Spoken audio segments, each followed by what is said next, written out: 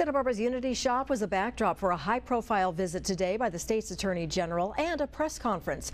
Rob Bonta stopped by this afternoon to see the local nonprofit in action and to offer tips on how to avoid scams while making charitable donations during the holiday season. He is hopscotching through parts of California, sharing 9 key things to keep in mind, including give to organizations that you trust. Be careful donating after natural disasters or tragedies.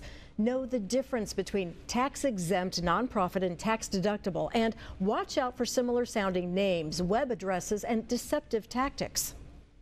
So I'm encouraging folks to be generous, to give your time, to give, if you can, donations to nonprofits to help them do their important work and accomplish their important missions.